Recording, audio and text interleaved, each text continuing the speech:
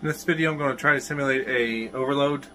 I'm going to use the 18K, which is over here, as my load, and then going to have another load on the 18K pulling from the XPs. So in theory I should be able to hit I'll hit over 12,000. But then we'll just count the time to see how it responds or how long it takes. I believe it's 5 minutes for an automatic reset. So I'll move the clock over so we can see that. Oh yeah, one more thing. Sorry about the noise. We're going to be running full load on these and pulling 50% load on this for DC charging, so expect it to get loud. Here's our clock.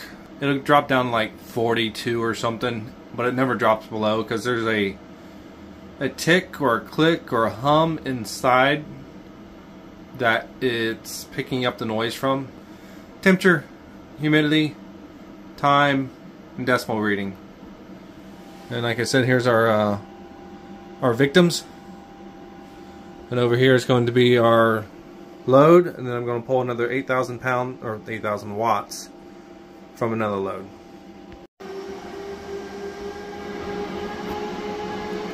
Started our first load.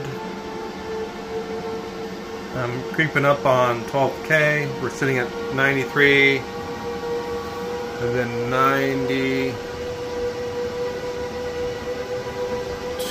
on the two legs. So I'm going to increase this some more.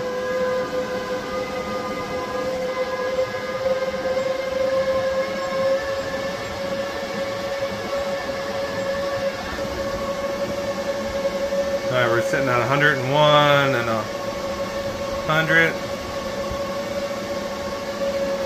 So let's just go. Let's bump this up another. I need 10% over before the switch. Let's see here. What's 10%? 612, so I need another 1K. Let's bring this thing up to 8.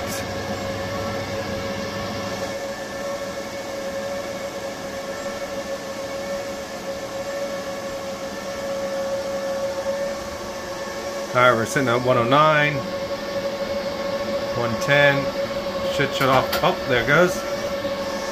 These two went in the overload at 1118. We'll take a pause and we'll come back.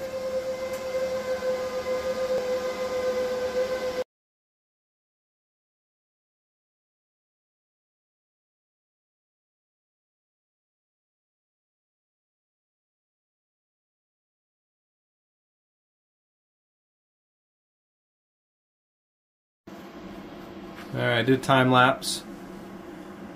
They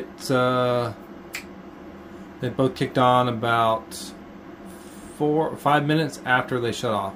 So they automatically both rebooted, restarted, cleared the fault, whatever you want to call it, and kicked back on. So one of the things I realize is, if you have a compressor, like an air conditioning compressor, a refrigerator, a freezer, anything with like a compressor that compresses a liquid or gas or whatever, they need a cooldown time in order to start back up without damaging the system.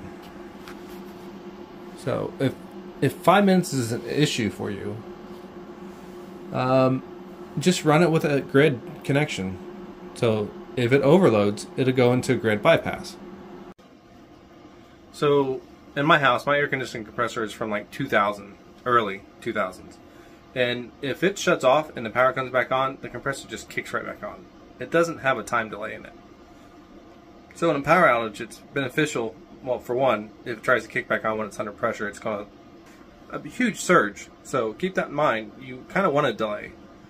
But if you have a setup where you constantly overload these units, just have a grid connection so it can bypass.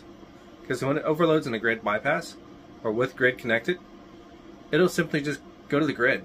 And after the load drops below 90%, it'll switch back to inverter. But yes, it has an automatic reset if you overload the inverters.